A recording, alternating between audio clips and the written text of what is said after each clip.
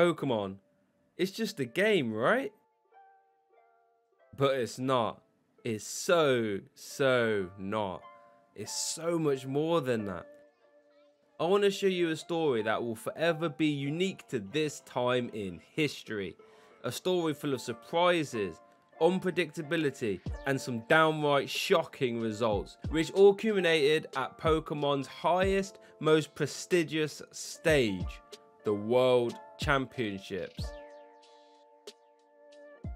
And this World Championships was set to be the biggest one, potentially, of all time. After a drought of competitive play for thousands due to the pandemic, the Pokemon community was eager to scratch their itch and prove who was the best of all.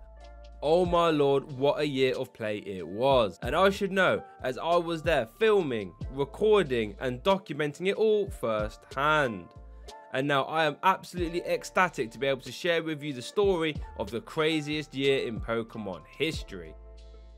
To enjoy this story properly, there are 3 things we have to run through first: the World Championships itself, the season structure, and the deck/players involved. Let's look at Worlds first. Since 2004, the pinnacle of the Pokemon TCG season has always been the Pokemon World Championships. The final competition and celebration of that year, where only the top performing players of that season are allowed to compete for the ultimate prizes on offer, being known as a Pokemon World Champion.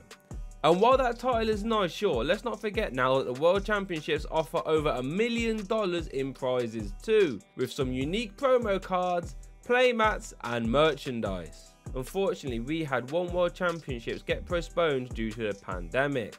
Sad times, right? Well, sure, kinda, but to be honest, that 2-year gap in combination with something else did something I'm not sure Pokemon expected.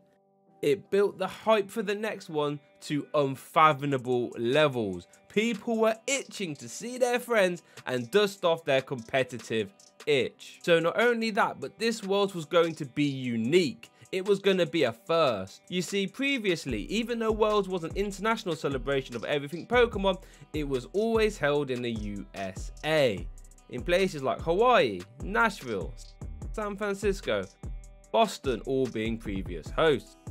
Not in 2022 though. In a stroke of absolute brilliance, TPCR had decided to host Worlds somewhere else, a destination that would tie in with the last main series game release. Yes, that's right, I'm talking about London, baby. Yes, for the very first time, Worlds was not only going to be held outside America, but also in my hometown too.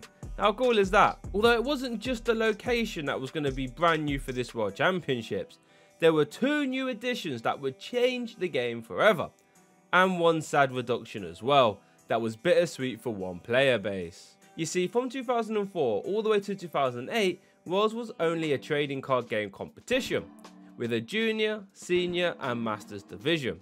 This was all set to change in 2009 as the wildly popular video games were set to get involved too, adding a whole new dynamic and player base to the celebration, TCG and VGC. And that's how it stayed for 6 years, until a new wild game with an equally wild player base was knocking on the door to get in, and that game was Pokkén. This made Worlds a 3-game celebration, all the way to 2022, as not only the unparalleled popular game Pokemon Go was set to be added, but also Pokemon's new IP, Pokemon Unite. 2 massive additions with equally massive player bases, all under one roof for the first time ever. Although with those new additions, something needed to be taken away unfortunately, and Pokkén Tournament was on the chopping block, making 2022 their swan song event, as they wasn't set to make a return after this weekend. So there we have it, the 2022 World Championships, set outside of America with 2 new massive additions after a 2-year competitive play drought. The player base was ecstatic, ready to get involved. Can you see why the player base was so excited?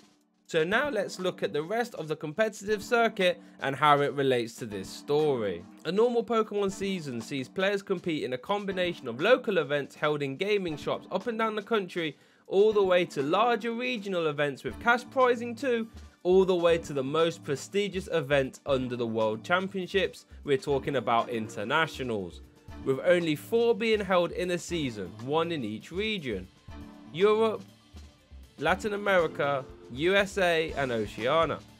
Not only do these give out an obscene amount of championships points, but they also have the largest cash prizing too, all the way up to £10,000. Doing well at events earns a player CP, championship points. The amount of these points earns depends on the size of the event. But why do players need CP?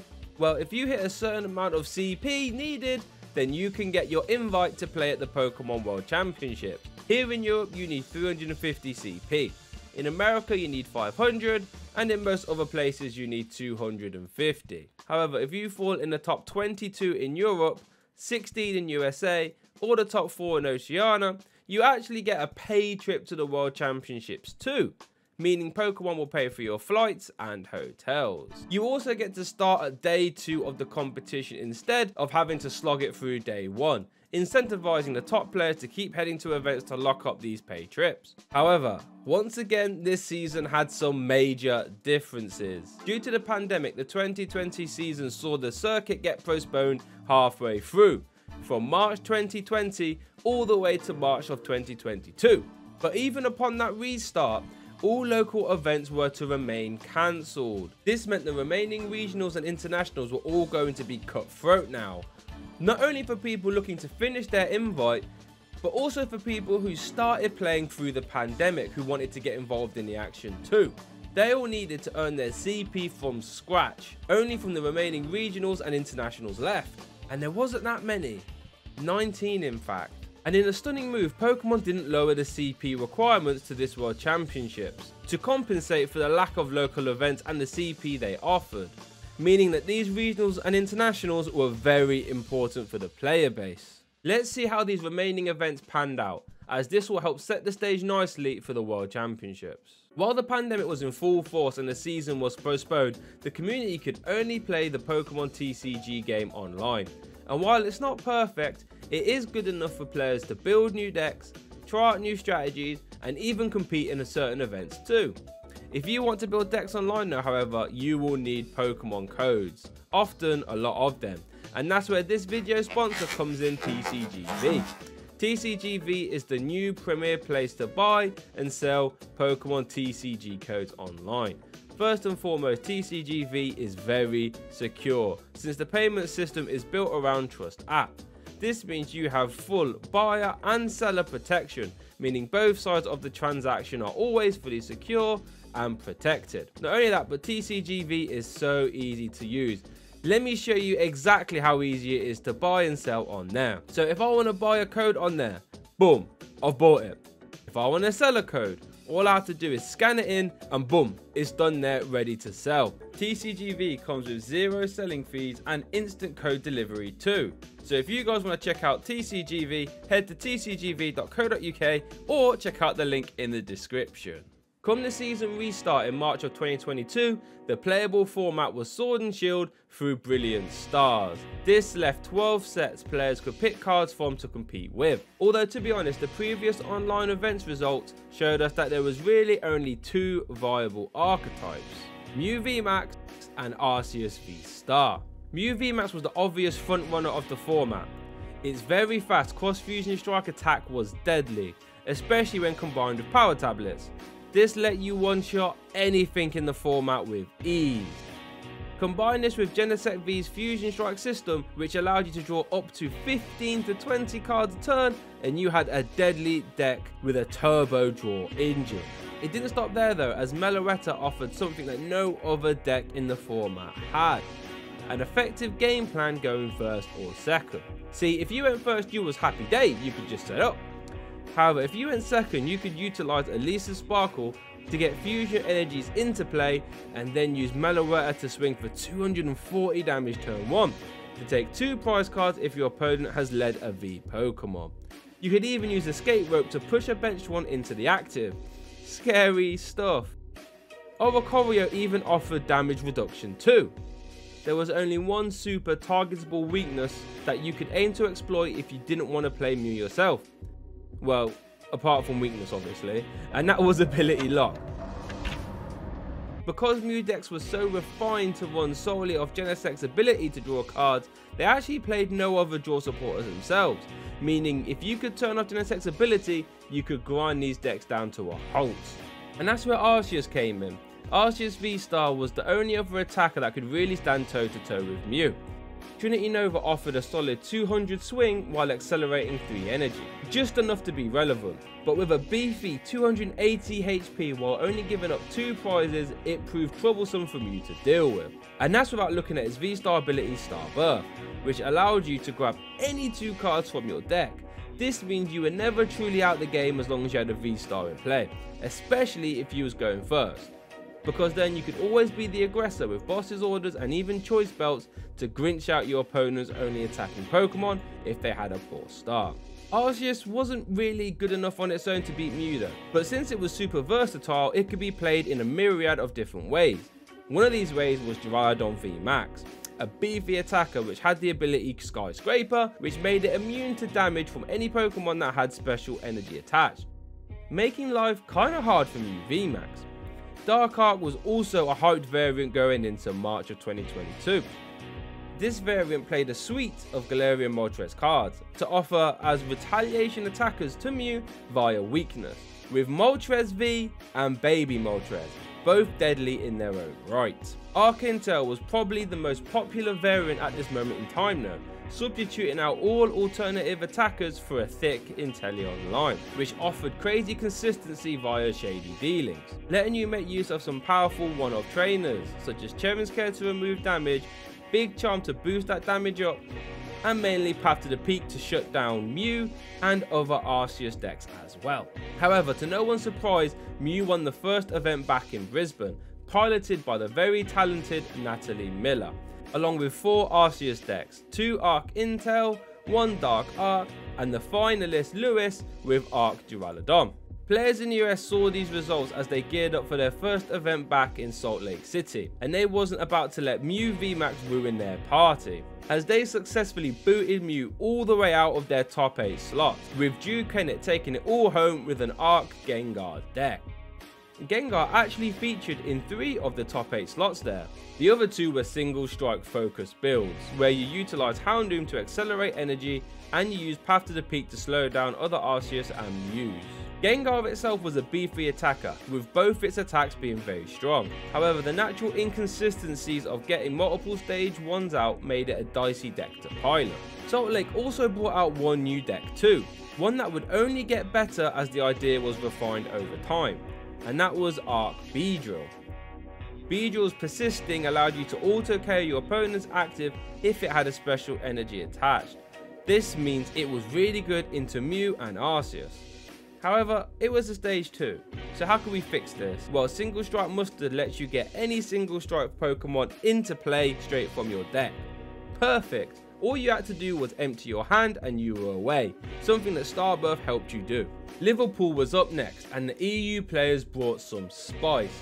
Former world champion Robin Schultz took it all home with Rapid Strike Urshifu, a deck that looked to capitalise on all the Mew hate by hitting Arceus for weakness and rapid flowing bench Pokemons like Sobble straight out of play. This did take a dicey Mew matchup however, but all the Mew hate was still keeping you at bay, since only 2 made it in top 8 of Liverpool. Omni Joe and Brendan Cameron took the previously looked at meme deck Malamar all the way to meta status with 2 top 8 placements too. Its Rapid Strike Tentacles attack had technically an unlimited damage cap as long as you had a ton of Rapid Strike cards in your hand, and trust me, it played a ton. Worth keeping an eye on Sandor Rojak too, since he brought a new Zoroark box control deck to top 8, and trust me, we will be hearing about him later.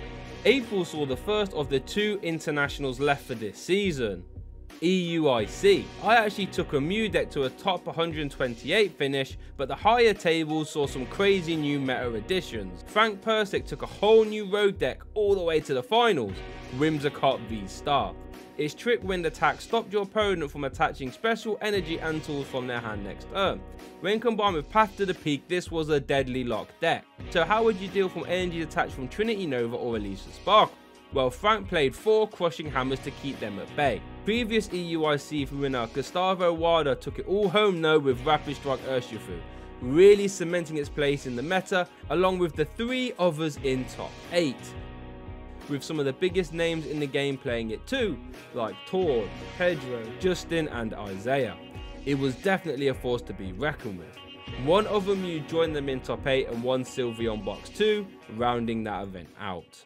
May had the most events in with 8 in total, so let's do a speed round and see what new decks these events added to the meta. Bibarel was debuted in Joinville, a style of deck that used Arceus to set up other attackers, and Bibarel to draw cards. You could then tech the deck out with any attackers you like to counter the meta. The first iteration played Lucario V-Star for other Arceus decks and Hooper V for Mew. Keep this in mind because this style deck plays a big part later on in this story. Rapid Strike Inteleon, a deck that aimed to use Path to the Peak to lock your opponent down and spam Cheryl Loop to never get KO'd. Arceus Malamar, a deck that aimed to use Malamar V Max's attack Max Jammer in combination with Marnie and Path to limit your opponent's options and make it really hard for them to play the game. Arceus Gyarados, now this one hurts me to tell because I actually built this deck the day before the Lille Regional Championships, and after starting 0-2, I clawed my way back to having 2 winning in scenarios, one for day 2 and one for top 64 respectively. However, I lost them both. This deck aimed to use Jolteon's ability to lock out all water abilities from the game, extremely effective against Inteleon decks, which ruled the meta at the time. Kai Vong took it to 2nd place at the regional championships though, meaning it was a good deck and I was on the right lines.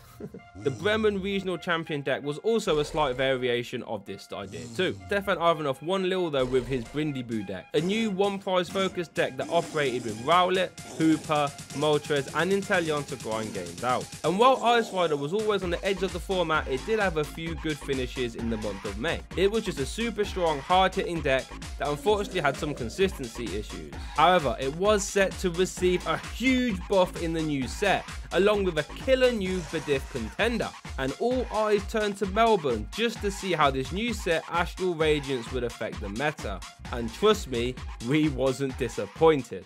Palkia V-Star was the poster boy of this new set. Its Subspace Swell attack did 60 plus 20 for each bench Pokemon in play.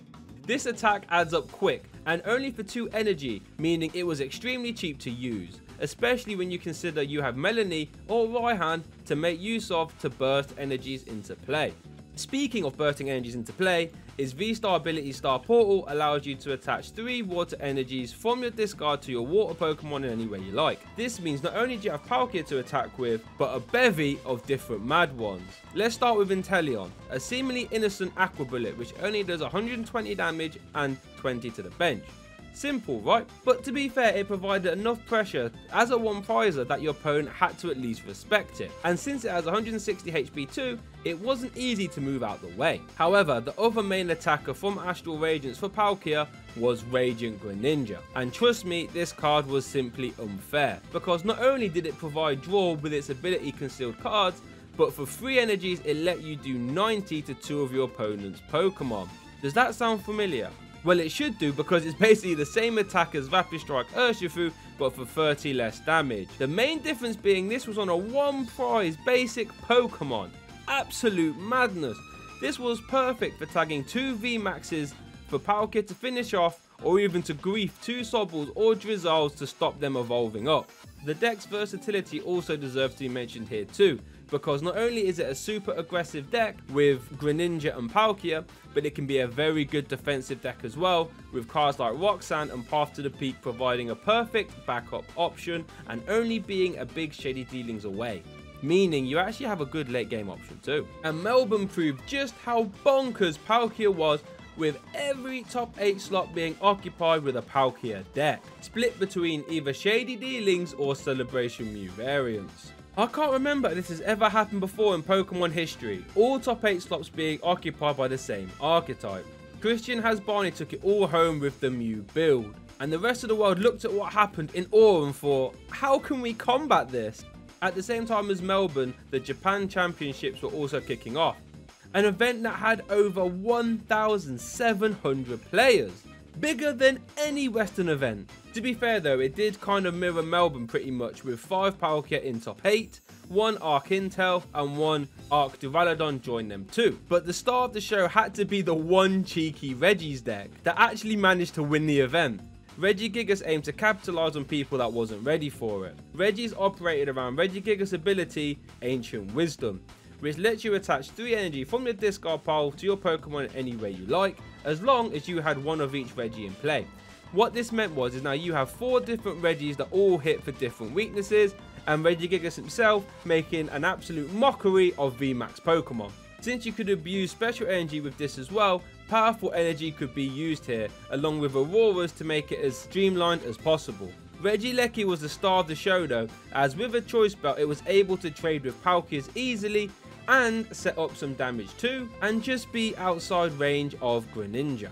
Milwaukee was the next Western event after the Palkia takeover in Melbourne, and this time people were prepared. Palkia did still have 3 top 8 slots though, but it was safe to say the meta has started to adapt, with Arc Duraludon taking it all home and Blissey Miltank coming in at second. Miltank's combination of Safeguard, Path to the Peak and Healing along with Hammers proving to be a killer combination that kinda went under the radar. It was around this time that Mew VMAX started to adapt too by playing Pokemon catchers. This would allow Meloetta to gust on turn 1 going second against Palkia to maintain a solid prize advantage. Very high risk, but very high reward. For now though, I want you to look at this 10th place deck and keep it in mind, as it will come into play later. Now though, there was only one event left before the World Championships, and it was the biggest event of the year, NAIC. With over 1,000 players in attendance and being so close to the World Championships, this event was set to have massive effects on the World Championship meta. And 2 giant decks were about to be dropped. The first of them was courtesy of our friend Sander, who I told you to remember earlier on. He brought Mewtwo V Union all the way to a 3rd place finish.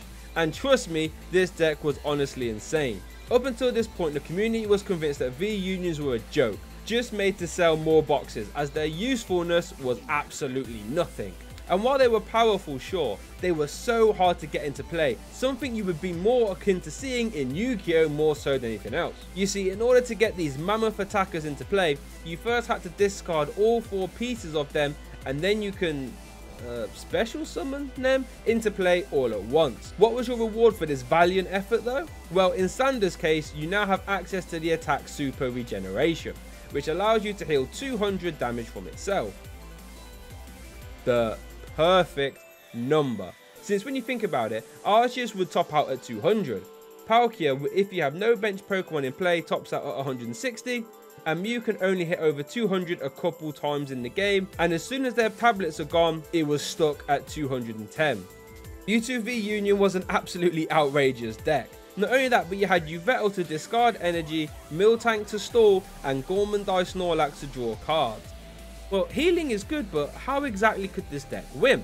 Well, with a combination of Silenes, Team Yell Cheer and Power Pad, along with Super Regeneration, Sander would aim to keep his deck full of a constant loop of supporters, while his opponent would eventually run out of resources and lose the game due to deck out. It sounds hard, and trust me, it is. But when it's in Sander's hands, it was extremely strong, only failing to Azul GG and his Arc Bibarel deck that actually took the event all home, opting to play high Path to the Peak count with Bibarel to draw cards. The slot save from not having to play Inteleons would allow you to play other attackers like Flying Pikachu VMAX. This was perfect for slaying Palkias and becoming immune to basic Pokemon too.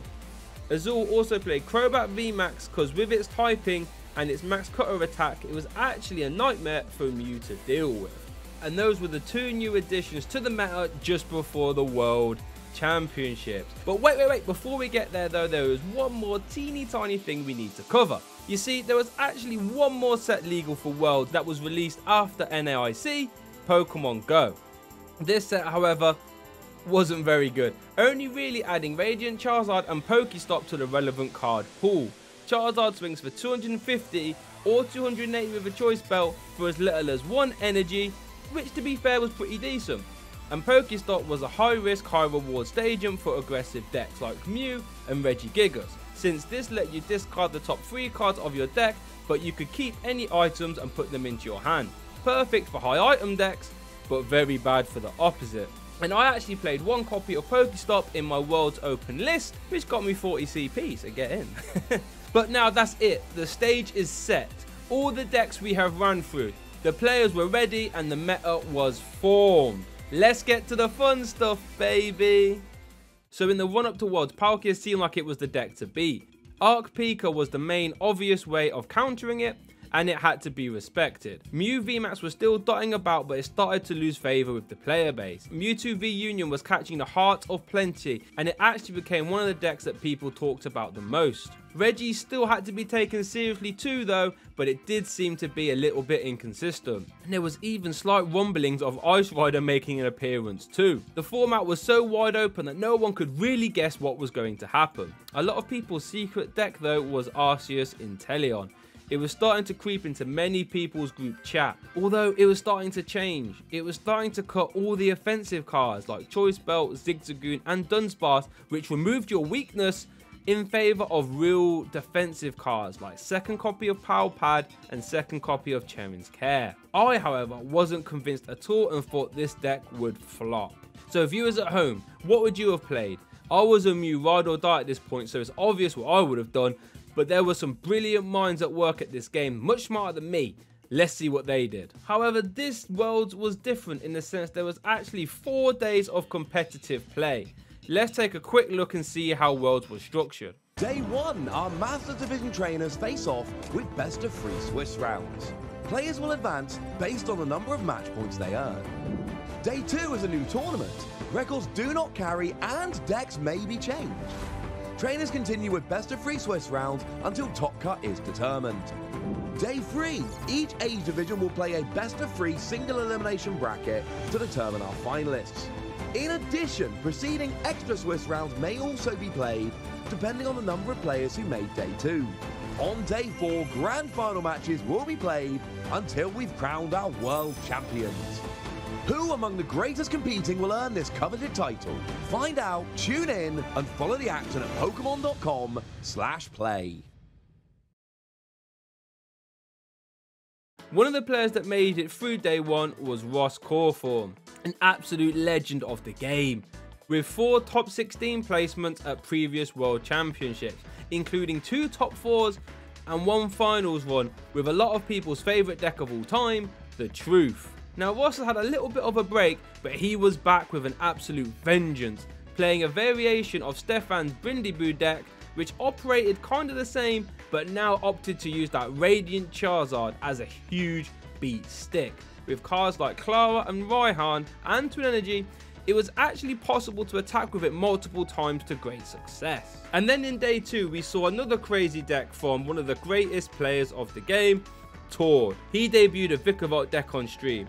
Paralyzing Bolt would item lock your opponent, and then Ludicolo's Enthusiastic Dance would boost the damage by 100. Really hoping to capitalize on hitting Palkia's full weakness and then just item locking the rest of the format. This Day 2 grind was brutal, since it went straight from 210 players-ish all the way down to a top 8 cut. And it was that top 8 cut where the real crazy prizing begins, from increased money rewards all the way to special playmats, trophy cards, so the players were definitely had their eyes set on that top cut. There was actually no Mewtwo V Union in that Day 2 grind, making it one of the biggest Worlds flop decks in history. However, the other flop deck in my opinion was Arc Intel, with only 2 in Day 2, making it another casualty of war. It was actually Arceus Flying Pikachu that was taking names, as it had 4 in Day 2 with some Japanese spice that we'll look at later. Palkia of course was the most played deck in Day 2 at 14 counts. But how did that Day 2 convert into top cut then? Well, 4 Palkias made it through via James Cox, Kaiwin Kababe, Otovio Guerrera and Andrew Estrada. Worth noting that Andrew Estrada was a former world champion all the way back in 2014, and Kaiwin was a former senior world champion too back in 2013. So both players were not new to this big stage and were both eager to add another world championship title to their collection. One Mew VMAX snuck in with Andre Chierson at the helm, although he opted not to play catchers, instead opting for maximum copies of Rotom Phone to increase consistency. The tail of the tape though was the 3 Arceus Flying Pikachus in Top Cut via Andre, Deejay and Ryota, and their decks were all perfectly crafted for this event. They all noticed that Arc Intel was getting cheeky, cutting their Dunsparce, and they opted to capitalize with some lines of Decidui V-Star. This served 2 functions. Number 1, its attack Somersault Feathers did the perfect number to KO over Arceus, even with a big charm, but the basic also offered a strong shred attack via close quarters shooting, which would make mincemeat of Miltanks that Mewtwo v Union would often play. The Japanese players also opted to play a Moltres V to help with their Mew VMAX matchup. The Japanese players though also played a 2-2 Jolteon line. Remember that one that stopped Inteleons from working? Well, turns out it's actually really good at slamming Palkia decks too, since it stops Palkia's ability, Inteleon's ability and Greninja's too. And make no mistake about it, these Japanese players were here meaning business. Ryota has already got a top 16 finish at the Worlds before and 3 top 16s at Japanese champion events. Bear in mind that these champion events have upwards of 1,000 people consistently, and Deejay has actually won 2 of those champion league events before, meaning he was an absolute force to contend with. And in a nice twist of fate for Deejay, the way the bracket fell, that means he would encounter 2 Palkias on his way to the finals. Andre had the same idea with the Decidui lines, but he opted not to play the Jolteon package and Moltres, instead opting for a 2-2 line of Bibarel for consistency. Andre is no slouch either, with a limitless page as long as Mew VMAX's turn 1, including an international top 8, so again he is no stranger to this high stake. So that was the top 8, all fantastic players, locking up $5,000 already. But these players are greedy, they want more. They want their shot to be known as a world champion, all gunning for that top spot. So let's see how it went. Starting with Deejay versus Atavio. On paper, this should be a fairly straight matchup for Deejay. Established Jolteon lock while attacking with Pikachu VMAX. This means even if Atavio was able to KO the Jolteon, the Pikachu would still be applying a ton of pressure. And game 1 for Deejay started off well, since Atavio unfortunately received a double prize penalty for drawing an extra card during setup. This means that Deejay only had to take 4 prizes to win the game. And he went off to a roaring start, having a turn 2 Jolteon with a memory capsule and a Trinity Nova KO, really putting the pressure on. Oh, he got the memory. Oh, that's literally everything. It's so horrible. Deejay is just mean-spirited at this point. He really has come here to punish the Palkia V-Star players and leading to a quick succession. However, in a cruel twist of fate for Deejay, in game 2 he actually prized both his Jolteons, giving Atavio a slight opening. So we know for an absolute... Ooh, now that's a little bit spicy. 2 copies of the Jolteon in the prize cards. And a memory capsule. And a capsule, yep. That's going to make life a little bit more difficult for Deejay.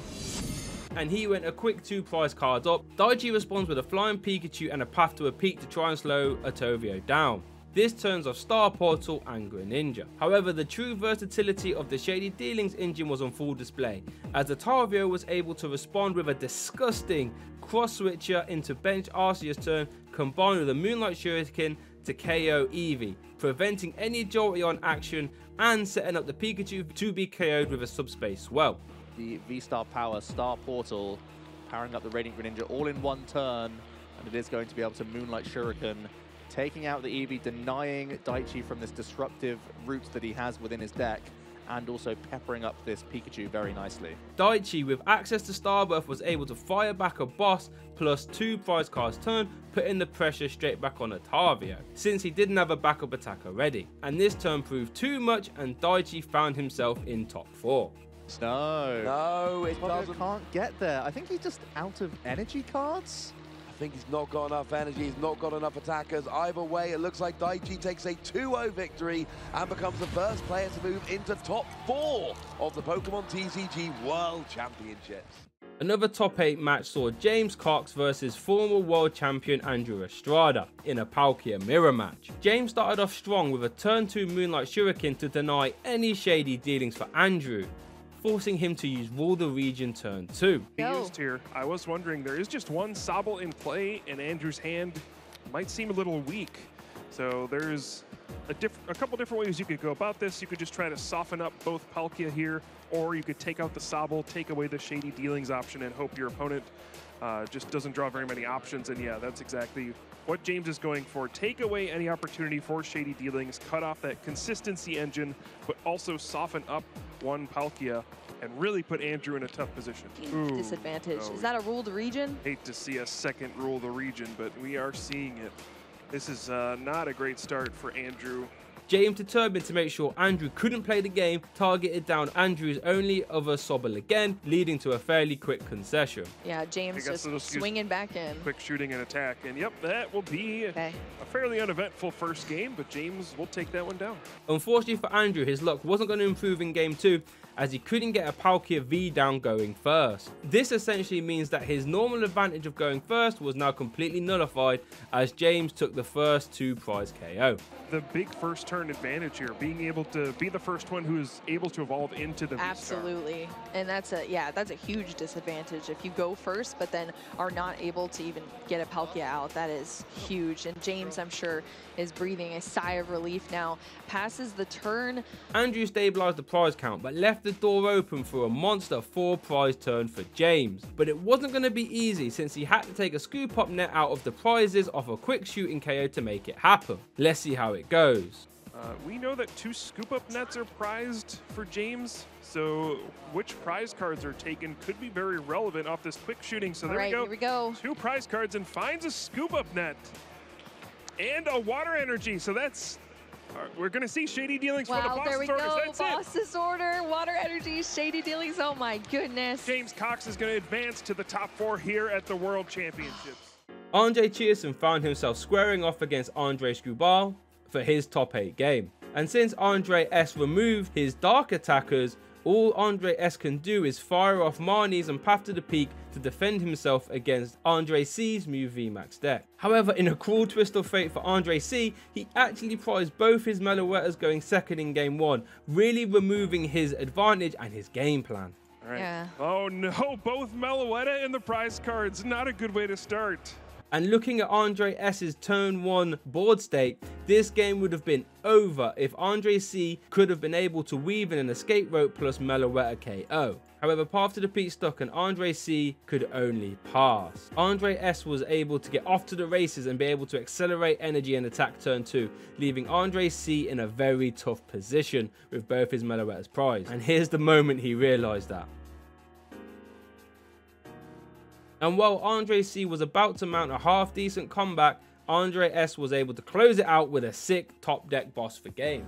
But really battling back and making it possible to win this game. Wow. Is really, or just draw the boss sort of, sure. Oh yeah, it's just top deck it. There we go. Yep. Wow. In game 2 though, Andre C was in the driver's seat as he went a quick 3 prize cards up, and Andre S was only able to power edge. The rarely used power edge for the knockout on the UV Max. I was just about to say that. Usually not a good sign. Leaving Andre S's only option to concede a turn after. System, and will that's do gonna it. hit. So this series is tied at 1-1, and we're going to head into a decisive game 3. Andre making the comeback in this one and tying everything up. So with all to play for, game 3 got started, and it started to get a little bit silly. Andre S was able to attach a Decidui and slam down Path. Opted to start with Hisuian Decidui V. Wow. Whoa, just going to attach an energy to it. There's a Path to the Peak, which could be a saving grace, but this is devastating. Andre C flipped tails on his Cram, and he wasn't able to do anything. What? Okay. Okay, this is a huge Cram-O-Matic. This could be a game-deciding flip. It's Tails! Oh my gosh, it's Tails. Andre does not have a way to bounce the Path to the Peak. Oh my goodness. Leaving Andre S to set up with Mountain Hunt of all things. Andre C couldn't remove Path to the Peak, and this allowed Andre S to get a KO with Decidui V-Star of all things. Something we definitely didn't think we'd see happen in this matchup. Does 30 more for each card you discarded, so it's not even going to be easy to get a knockout with this attack. Although he does have 2 energy cards to discard. Oh my goodness. That Genesect V is going to go down. Hisuian Decidui pulling its weight here in this matchup. Andre C was able to take a KO with DTE, putting the pressure back on. feathers for the knockout, and one more top deck. It is a double turbo energy. That is going to allow Mew VMAX to attack and get a knockout here and get 2 prize cards. Wow, Andre keeping it alive here. And an Ultra Ball off the prize cards. That can get a Pumpkaboo. Thank goodness. Okay, wow. So we could potentially still see some comeback here from Andre. However, Andre S was able to flip that pressure straight back with a boss KO on Andre C's only Mew V in play after a Psychic Leap. This pretty much secured Andre S's top 4 placement, because it's very clear that I am in a position to win. What can I do to prevent my opponent from disrupting that? And there is a boss's orders to bring up the Mew V. Will it be a 2 prize knockout? And this is 1 prize card away. Wow. Andresh moving on to the top 4 and eliminating Andre. but at least Andre C got to attack with Genesect V2. What a weird best of 3. Gonna go out with a bang with the Techno Blast for the knockout, but Arceus V-Star comes in and can simply use Trinity Nova for 200 damage, and Andresh is going to advance to the top 4 here, even as a boss's orders to take down the Meloetta, and that's going to be it. Wow. All over. Arceus V-Star moves on to the top 4. The last top 8 game saw former senior world champion Kaiwin playing Palkia versus Ryota. Ryota is playing a very similar deck to Daichi. So on face value, this is looking rough for Kaiwin, since the Jolteon will lock all the abilities from being used. And unfortunately for Kaiwin, in game 1 he had a dud hand, only being able to attach Paz. Ryota then took the advantage with a strong Trinity charge turn with an EV in play and a Jolteon in hand. Kaiwin managed to set up a bit and strand a Moltres, but Ryota was able to start swinging back with a turn 2 Max Balloon via Starbirth with Jolteon's ability on line 2, leading to a fairly quick game 1 loss for Kaiwin. Out of the deck, just takes the knock, goes down to 1 prize card. Kaiwin sends up another Sobble, and there's the scoop. Easy game 1 for Ryota. As I said, finds the matchup that he prepared for, that he was expecting to see here at the World Championship, and executes it flawless. Game 2, Kaiwin runs off to an early lead, since he was able to keep Jolteon at bay via Greninja's attack. Easy target in play to fix this prize map, and there it is, the Moonlight Shuriken going to draw 2 prizes. And Ryota actually gets stuck a little bit, but he does manage to even it up with a Flying Pikachu, putting the pressure back on Kaiwin. But the early 1 prize KOs came back to haunt Ryota, as Kaiwin could even it all up by 2-shotting on a Flying Pikachu VMAX, making it all to play for in this win or go home scenario game 3. And now after the shuffle, going to take that final prize. Wow. It has the cross switcher ready to go. A huge brings draw. up the Flying Pikachu VMAX, brings up the Palkia V-Star, takes the knockout, and Kaiwin manages to clutch it up. We're going to game 3, Adam. We're going to a 3rd game here at the top 8 cut of the World Championships. Ryota fires off a dirty Marnie Path turn 2 though, and Kaiwin found himself on the ropes. And unfortunately for him, he couldn't get back in the game, as Ryota advances to top 4 too. Where is it? Is it there? There's a double turbo energy. It can retreat to the Flying Pikachu VMAX, and that's it. Ryoto Ishiyama is going to advance to top 4 here at the Pokemon World Championships. What a game, even with the deck built to counter his opponent. Kaiwin pushed him to the edge, and he was able to find that final piece to get the switch and take the win. Game number 3, he advances. What an amazing set to see here at the World Championships in London. This means all the Flying Pikachus made it into top 4 and 1 Palkia, meaning the semi-finalists have all locked up $7,500 each already. But like I said before, these players are greedy, and this isn't enough. They want to play for a shot to be in the final, to be immortalized in Pokemon history, and to be known as a world champion. Let's see how top 4 went. Daichi versus James. Flying Pikachu versus Palkia. So we already know that Daichi is probably favoured, but a massive opening was left in game 1, since Daichi prized both his Flying Pikachu VMAX. Got the Flying Pikachu VMAX to exploit that lightning weakness. We've got the Memory Capsule Jolteon to shut off the shady dealings. Wow, that's a big 2 prize cards. Prized both copies of Flying Pikachu VMAX. That is going to be possibly detrimental here for Daichi. However, he was able to get swinging turn 2 with an Arceus plus Jolteon, making life super hard for James, leading to a very quick concession. from the bottom of the prizes. Yeah, and James is just going to scoop things up. There's no way to win this. Daichi's going to go up 1-0 to start things out. Everything went perfectly. In game 2, James opened with a beautiful double battle VIP pass turn, which is great. But he actually prized 6 different Pokemon with his Greninja, a Sobble, and a Palkia all chilling in the prize cards. Are all playing Path to the Peak in their deck. Oh, wow, these are Radiant 4, Greninja, 5, no! 6 Pokemon. 6 What? Pokemon in the prizes. You're going to have so many different cards and ways to search them out, and James is going to know what's happening as soon as that first quick ball hits. The Battle VIP pass, but the VIPs are MIA. But via a Hisuian Heavy Ball, James is able to retrieve his Greninja and snipe Eevee down again. Moonlit Shuriken, yeah, very Eevee, smart. Flying Pikachu. Yeah, this is a very smart play. Daichi doesn't go down without a fight, however, as he sets up 2 Flying Pikachus and an Arc V-Star. James was able to keep the Flying Pikachus at bay, really tightening the clamps and forcing a Game 3 scenario.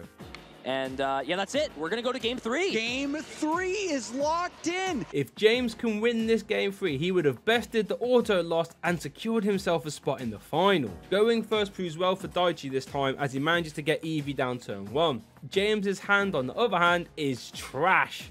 And his Worlds run is riding on a big 2-card draw from Greninja.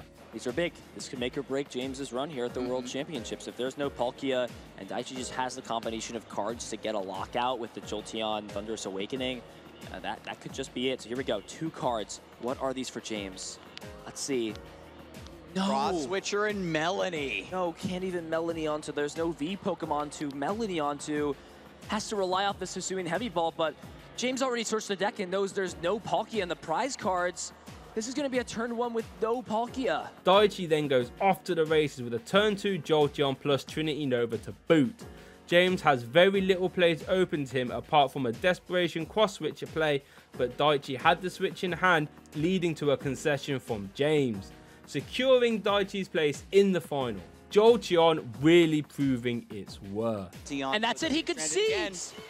Wow, Daichi Shimada is going to the finals, your first finalist here at the Pokemon World Championships. The other top 4 game is a Flying Pikachu mirror, but remember, Andre is playing Barrel, which lets you draw cards over the Jolteon package. This matchup has so many moving parts. Decidueye hits Arceus for weakness. Both players play it. Path to the Peak can stop your opponent's Starbirth, and both players play it. But both players also have outs the Path to the Peak via Pumpkaboo, and both the Flying Pikachus hit themselves for weakness. What an absolute chess match. In game 1, Andre went first, but he prized his Pumpkaboo, meaning Ryota's Path to the Peak made it difficult for him. Barrel though had Andre's back as it drew Andre Energy and Arceus V-Star 2, keeping Andre in the game. But he's going to be launching the first attack, getting some really important damage onto the biggest threat on Ryota's board, the Hisuian Decidueye V. And this is excellent from Andre. Ryota struggled turn 2 as a flurry of Marnies crippled him, and Andre capitalized, leading to a quick game 1 victory. What are we doing here? Looks like it's a concession. I think it is a concession. So Ryota just gives the game to Andre here, basically saying, look, there's nothing I can do.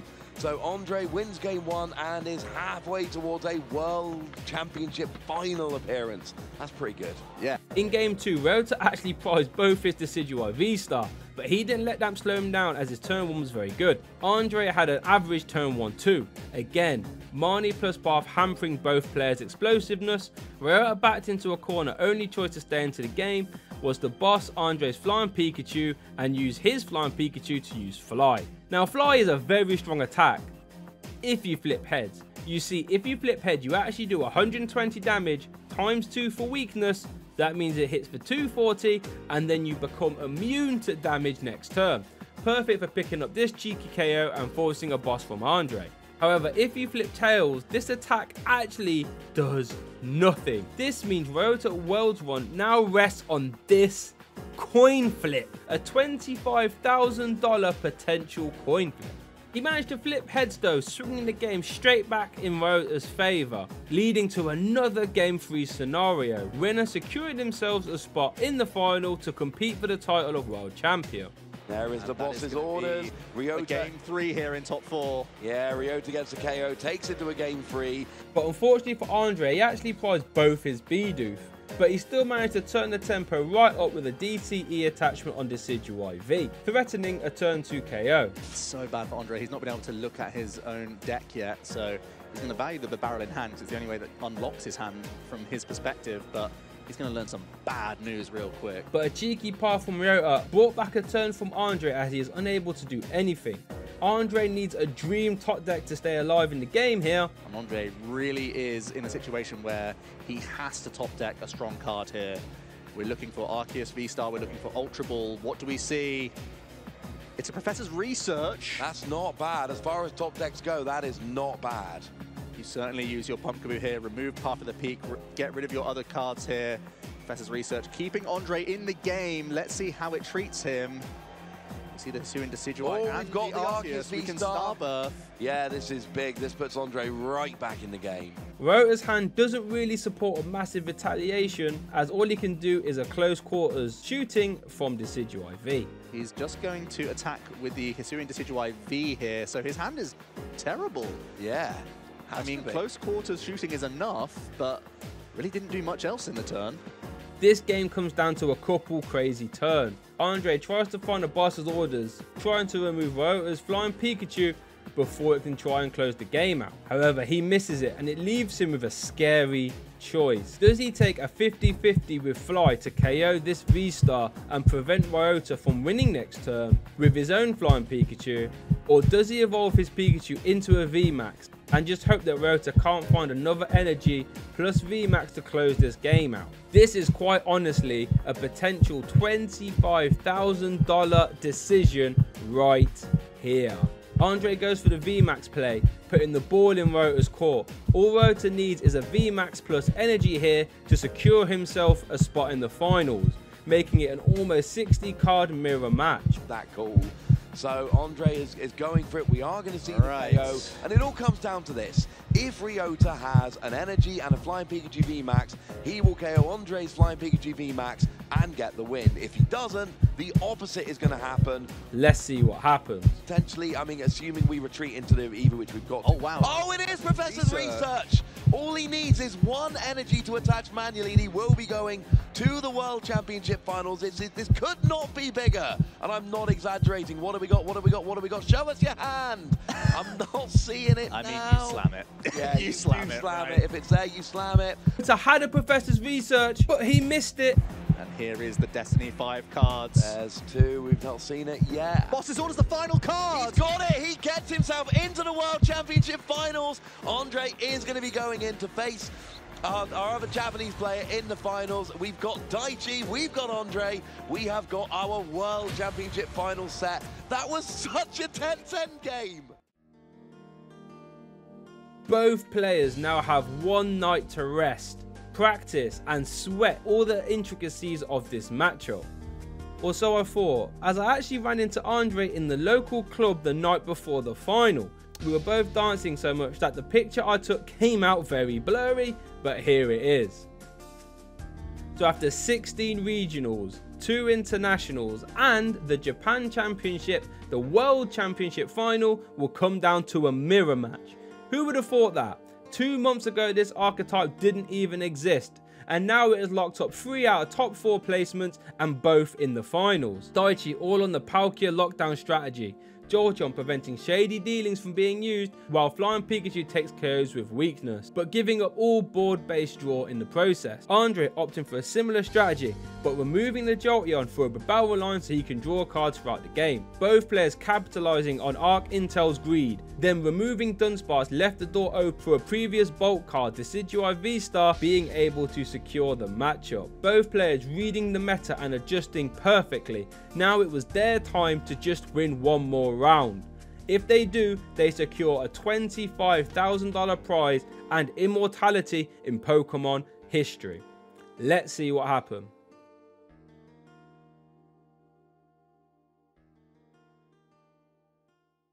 Andre kicked it off with a nice turn 1. Andre's turn 1 is fantastic. He can access an Arceus V. I believe he has a lightning energy in his hand that he can attach here. We'll see if he has any other actions he wants to do, but right now, looking pretty strong. I think he even has the switch in hand for the following turn. Daichi, however, threatened a Decidui with a Trinity charge and a path to the peak turn. Daichi is just flicking that path to the path peak to the there. peak debate. Yeah, just thinking, why put it into play? Of course, one thing we saw yesterday was both players bumping it off with the Pumpkaboo, but looking to do it like just for one turn and then re-establish it. We do see it coming down, and we then see a Marnie from Daichi. This is a really dicey situation, because if either player doesn't draw very well off this, path to the peak, they both play Luminion and Crobat to try and get out of it.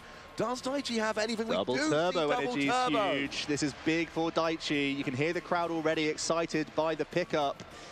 And now the Trinity charge will power up the benched Hisuian Decidueye from Daichi.